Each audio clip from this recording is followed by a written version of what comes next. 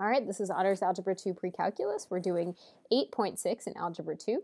This is our last video in the series, our fourth video, which is cube root functions. So this is what the cube root looks like. And just to put it in perspective, if I show you a cube root graphed with a cubic, so if we were to graph, let's clear all of this out.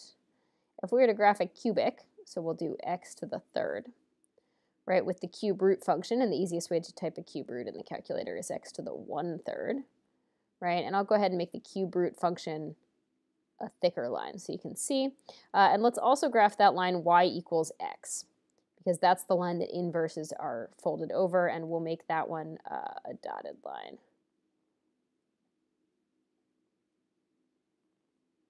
There we go. All right, so we'll zoom 6, and there's your graph. So you can see that the cubic function, which is the thin line here, right, the thin curve, if you fold that over the line y equals x, you get the darker curve, which is the cube root function. So that's what a cube root looks like. It sort of looks like an x cubed on its side. You'll notice that the domain and range of this function are all real numbers. You can see that because this arrow, right, so this arrow goes forever left, so left and down forever, right? And this goes up and right forever, meaning that what's happening is we're hitting both infinities for both the x's and the y's, right? So there's no domain restriction on a cube root because cube is not an even power, right? A 3 is an odd power and a cube root is an odd root. So there are no domain restrictions and there are no range restrictions here either. So let's do a little bit of terminology quickly.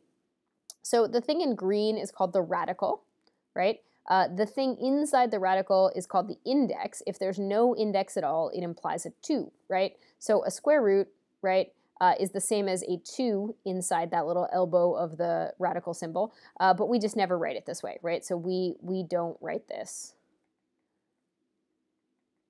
Right, that's just not a notation that we write. We use this for square root, we don't write this. So a cube root has a little 3 in that index spot, and then the radicand is the thing inside the root. So just a little bit of vocab so we know what we're talking about. All right, so let's go ahead and evaluate without a calculator. We're going to do this for E7 and P7, and that'll be it for this video. So it is really useful to know some basic cubes, right? I would suggest that you know at least cubes up to 10, right? 1 cubed is obviously 1. 2 cubed is 8.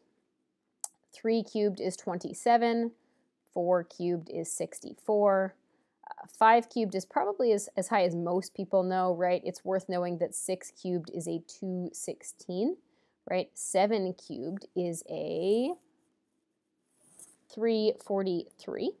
8 cubed is a 512.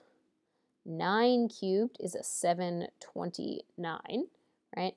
And 10 cubed is 1,000. So it's kind of worth knowing those. The ones I always have to kind of put some thought into are these 4 right here, right? I always have to put a little bit of thought into them, but it's worth having those memorized. So also with regards to cubes, a cube keeps the sign that is inside. So if you did -2 cubed, you can imagine that a negative times itself 3 times would come out to a -8, right? So all of these are just the positive versions.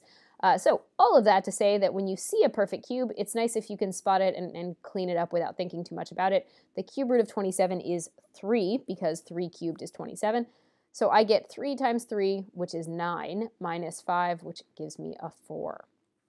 Here, I'm doing the cube root of -64 and then squaring it, right? So this is going to be a 2. When I do the cube root of -64, I get a -4, which will then be squared, right? And we're doing order of operations here, right? This is PEMDAS, right? So I would do parentheses first, but there weren't any, so I did the exponent, right? Then I dealt with the multiplication and division, and then I dealt with addition and subtraction, right? So there are 4 levels to PEMDAS.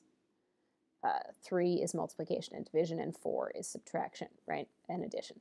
So if we go ahead and do PEMDAS here, right, so technically this is an exponent, but it's also the inside of the parentheses, so we'll do that first, right? Then we'll deal with the next exponent, which is the square, so we're going to get that this is a 2 times a 16 plus 7. Then we'll do our multiplication and division, which is how I get a 32 plus 7, and then I end on addition and subtraction, which is how I get a 39.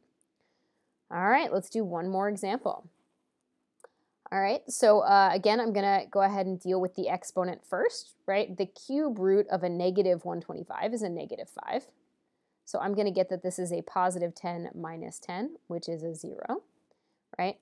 The cube root of 8 is a 2, so this is going to be 6 times a 2 quantity squared plus a 2.